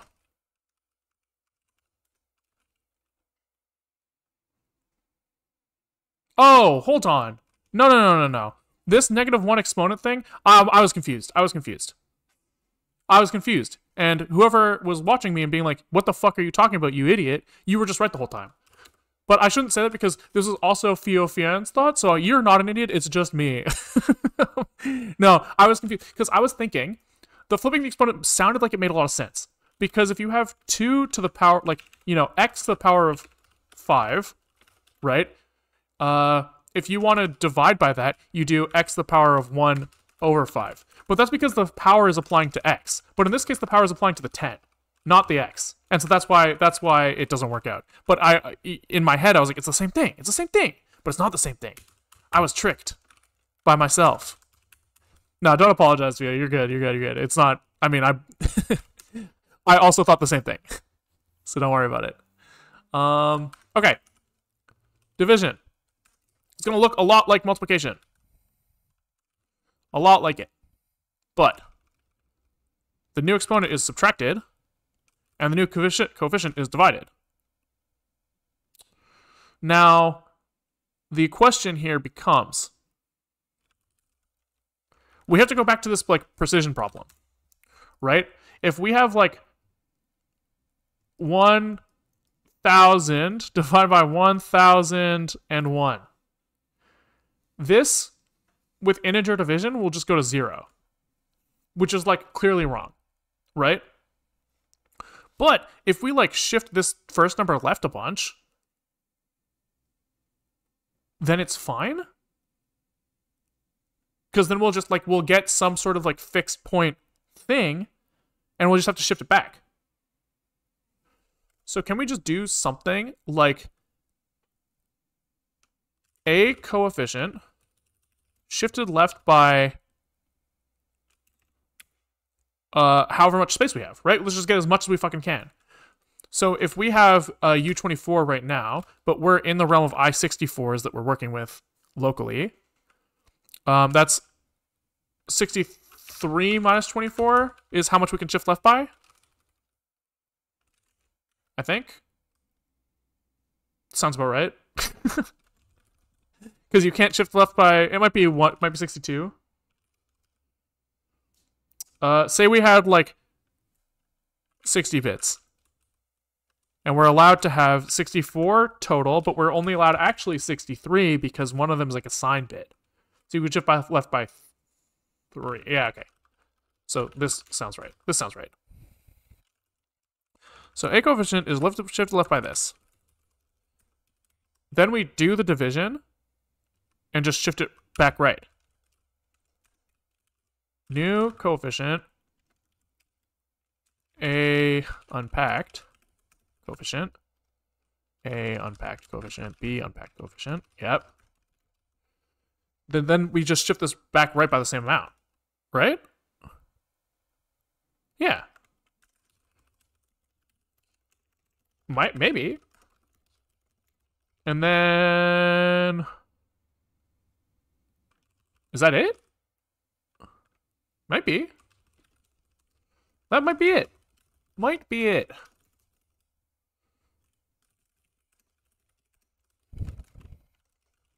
I think we'd probably lose some precision here, but I don't really care.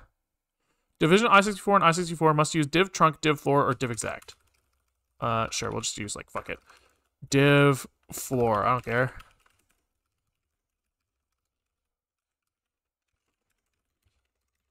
Does that work?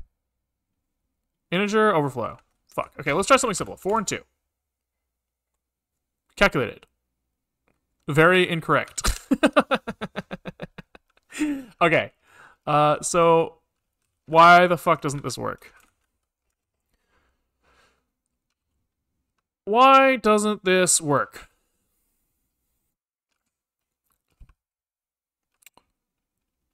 Can we look at, maybe we just breakpoint here. So let's do it with 4 and 2. Simple numbers. Simple numbers. Breakpoint here, run, and let's just look at what we got. So we got A unpacked. Fuck. Can we work with consts so that I let's work with consts so that we can just list everything at once.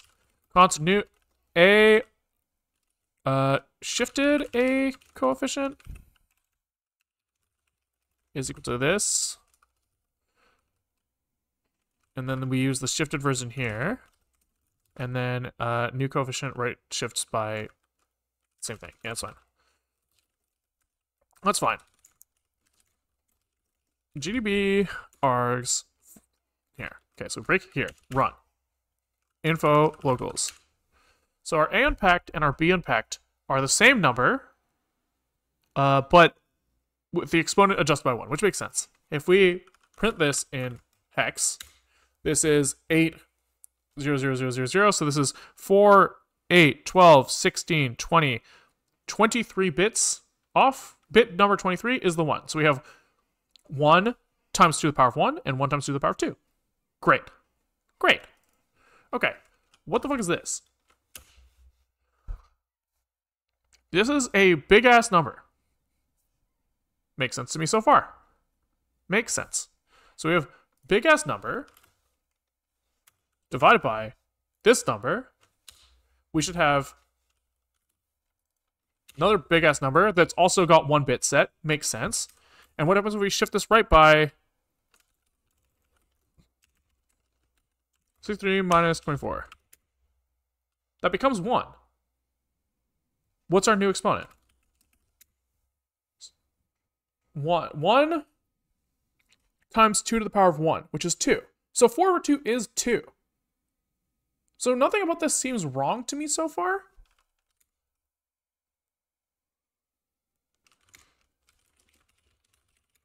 Right, we have a new coefficient of 1. New exponent of 1. Wait, so this just seems right to me, does it not? 1 times 2 to the power of 1 is what 4 over 2 is. It's 2. Okay. But that's not what we're printing. Why the fuck not?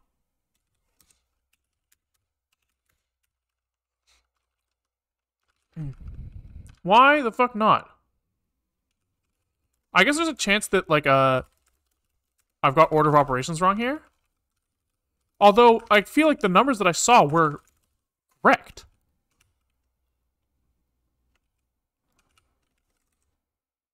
But let's just, for the sake of it, double check. Okay, it's still wrong, which is consistent at the very least. Calculated. Calculated is running A custom divided by B custom.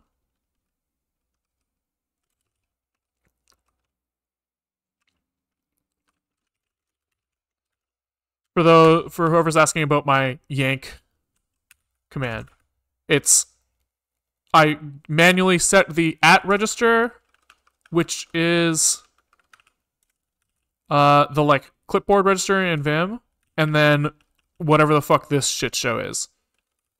Percent I think is current file, dot is current line, and then I join it with a colon in between or something. That's one of like the only actual fancy Vim bindings I have. Does that, but feels good. Yeah, it feels good to be able to like copy paste lines into GDB. So it must be this is bugged. This to float. Like whatever the fuck we're doing here must not be right, because I'm pretty sure that like when you divide 4 by 2, 1 times 2 to the power of 1 sure is the answer. We could test this again by maybe breakpoint here and do 6 and 2. So that we should get the value of 3, which is a little less simple and obvious, and maybe we'll see if we get like the same thing. Run. Break here. Run. So info locals. P new. Oh, let's do this. P new coefficient 1. Oh, that doesn't feel right.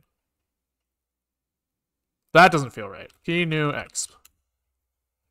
Okay, so we've still got 1 times 2 to the 1. So something here is obviously not right.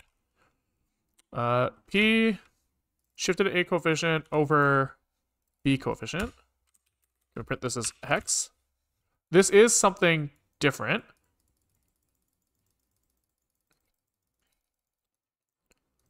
But it just looks like if we do... So what is this? 0xc 1100. Okay, so that lines up too. But then when we shift it, we lose the bits, I guess.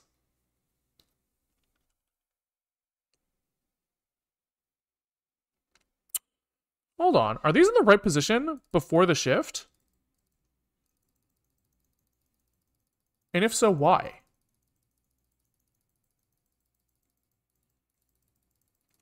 It does kind of feel like they are. Yeah, because they should be on the left side of a 23-bit integer. 24-bit, sorry. 0, 4, or 4, 8, 12, 6, 16, 20. No. 4. Dude, my fucking poor dumbass fucking brain. 4, 8, 12, 16, 20, 24. Okay, so we want it here. We want it here.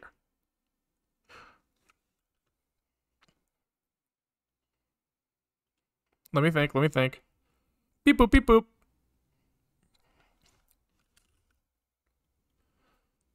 Okay, so what have we done? We've done something crazy silly here. So we have 23-bit integer that we've shifted into a 64-bit int. Shifted left. Now, when we had 23-bit divided by 23-bit, we should... This would be 1, but that's actually not what we want. Okay, this is where the confusion came in. So in this case, this would give you, like, if you have, like, 1 times 2 to the power of 23 divided 1 times 2 to the power of 23. This should give you 1, but, like, because of the way we're representing it, we actually want this to be 1 times 2 to the power of 23. Okay. So we shift this thing left by 63 minus 24 to get it to, like, as much precision as we can fucking pack into a 64-bit int. Then we divide it by our, like, 23-bit int. And so we have to do something like 63 minus 24. We are 39 apart. Then we divide it by a 23-bit integer, so minus 23, 16, and so then we just plus...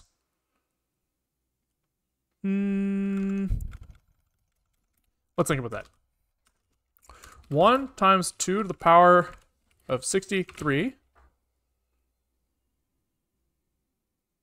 divided by 1 times 2 to the power of 24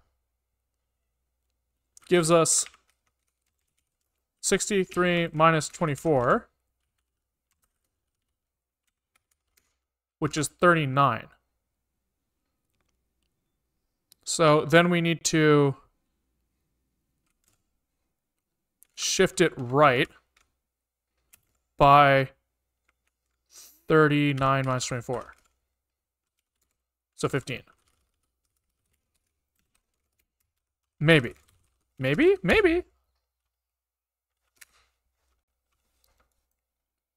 Very close. Calculated 6. Maybe I was off by 1?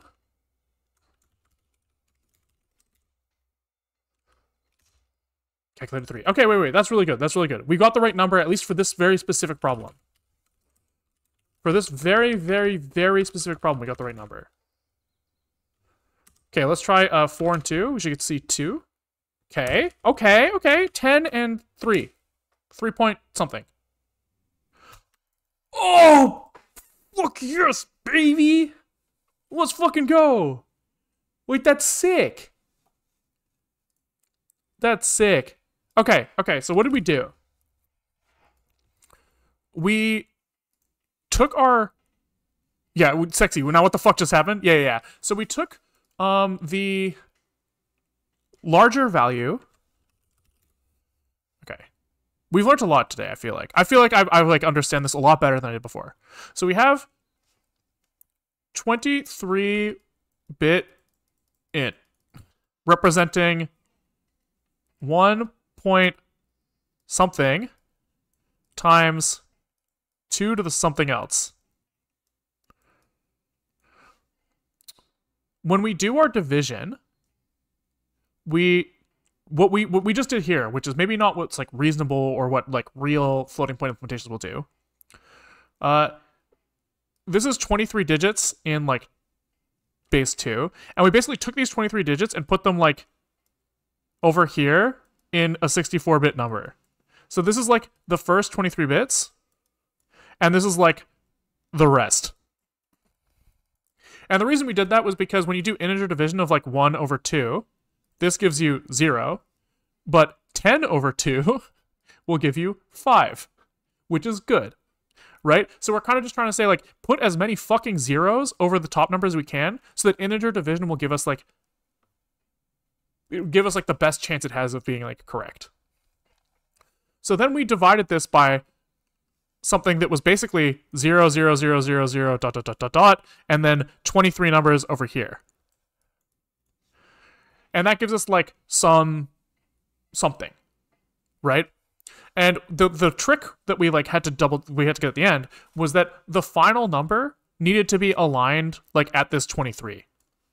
So this ended up giving us something where we had like the final number was like over here somewhere with like stuff over here and like stuff over here, but like this is what we cared about, and so we just had to like shift it right so that it aligned with like this bottom side of it ended up here. That's kind of all we did. So that's what this like 16 is this 16 is like left shift was 63 minus 24, like resulting magnitude was going to be like the left shift minus 24, which ended up being 16, I think. Where did the 16 come from? We ended up at like precision 39. Oh yeah. So and then we want right shift to be the resulting magnitude minus 24 again. Yeah. That's what we ended up doing. Left shit. We love shits. Right, so it was like something like this. The theory is we hope that the imprecision is just right bit shifted to the scope. Yeah, that's kind of what I was thinking. We can omit the right shift 16 at the end by 16 less at the start, shifting left by 16 less at the start, no? But I think that we lose, I think the more that we left shift, the better precision that we end up with. I guess that precision just gets lost. Maybe. You could be right there. But part of me feels like you will lose more precision by doing that, but I can't justify why that's the case in my head right now. Can we construct a case where that's not true? So if we have like 1,000 divided by this. Read the rest of the comment, there's insight there. Wow, you called me out. Left shift would end up at 23, which is nice computationally analog with the multicase.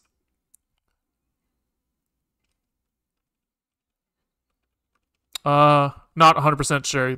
I did read it, but I don't feel like I have any better understanding of it because of it. But that's probably a me problem.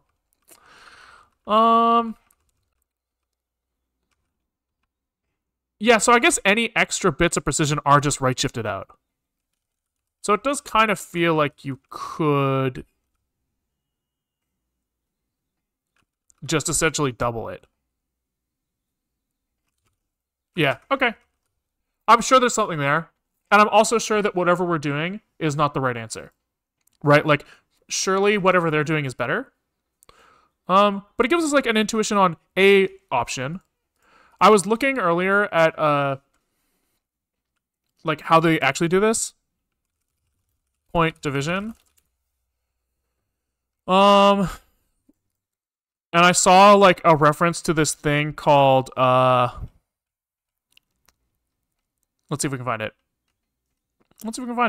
Newton something? Newton floating, or maybe it was just Newton integer division. I was looking at integer division, which I think that is like kind of the same thing, right? We've kind of found that like floating point and integer division, like integer and floating point operations are tightly intertwined. It's just like the exponent stuff has to be handled as well. But they do this thing where they do. Where did I see this? Something about Newton iteration. Oh, here. Yeah, Newton's method. So they do something where they do like what is essentially like gradient descent, where like they basically try to like use the derivative of some function which is like the division and like the value at some point, and then you like guess a number and then just like kind of like try to find the way to like make your function bottom out. I didn't really understand it. So whatever we're doing is not that, which is fine. It worked well enough. Well enough. Okay. Okay.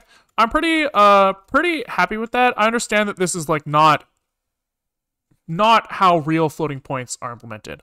But I think that probably like the only real strongly useful part of this was like the addition stuff. I feel like that really like sunk in the like where the floating point precision goes. Like the fact that you just can't add 1 to 20 million with it has like literally zero effect is like something that I just wouldn't have really, I don't think I really grasped before, even though I kind of knew conceptually it was possible. The multiplication stuff and division stuff was just kind of fun, but fun nonetheless. But I think we'll call it there. We'll be back tomorrow with, I want to experiment with the idea of using WASM modules as like a plugin system for an application, with the idea of like, since WASM modules are kind of sandboxed already, you could kind of expose like a scripting language to your program as like just a WASM module that you load up. So I kind of want to play with that idea. So I'm going to be looking tomorrow at like making a WASM module from scratch and just kind of like see what that looks like and how do you like load it in a normal application and stuff. But yeah, we'll be back tomorrow. If you like what you saw, we stream most days at around 2 o'clock Pacific time. Right now, we're in between projects. We'll be looking at that WASM stuff tomorrow, but if you want to look at stuff that we've looked at in the past, there's all this stuff available on YouTube. There's a YouTube link in the Twitch description, and there's code for most of these projects on GitHub as well. I probably won't upload this code to GitHub because it's kind of like scratch code, kind of meaningless, but it is what it is. If you're watching on YouTube, there should be a Twitch link in the YouTube description of both the channel and the video, where you can swing by and say hi if you're online between the hours of 2 and 4 o'clock Pacific time. Like, subscribe, Twitch Prime, all of that stuff. And we'll be back tomorrow. All right. Bye, YouTube, and Twitch. Let's find someone to raid.